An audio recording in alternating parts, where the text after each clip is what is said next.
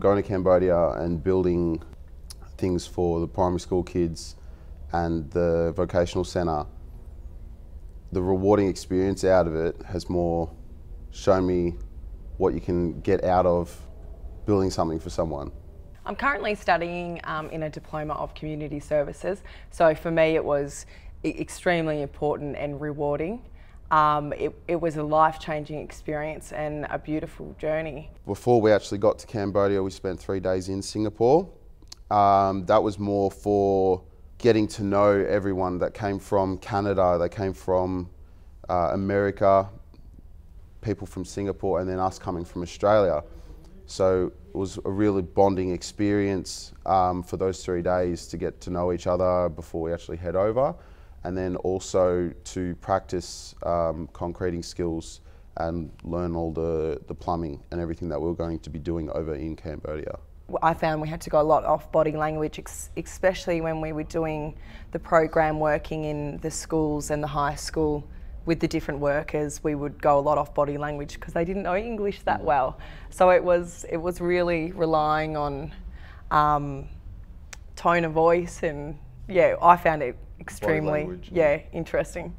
The driveway that we completed was probably one of my highlights. Like Tom said, it was very team focused, and I loved the idea that everyone was coming together and we had to work as one. Because, you know, it went from, we had tiny little, what was it, metal things that we were manually twisting that took us hours and hours in the sun, and we had to make sure everything lined up straight, and we needed, you know, each person on that, making sure that it followed through correctly for them, for their benefit. The main highlights of the program was definitely the end result of when you finished all the work for the primary school kids in the vocational centre, and the rewarding response that they give to you when you're finished. The best moment that I had was definitely at the very end when we had like a closing assembly kind of thing, and we all got off the bus walking up to the school to take our seats, and the entire primary school was lined up all in a perfect row, just waited seating for us, and they all started cheering, clapping when we came over for the small amount that we did for them. They were so appreciative. Massive thank you to our Gen colleagues in Singapore, ITE.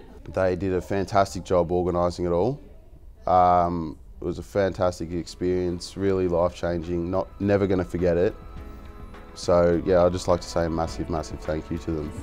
Yeah, absolutely. Thank you so much to our Gen colleagues, and you know, this was life-changing and an amazing journey, and it's definitely helped me to further my education and skills, so thank you.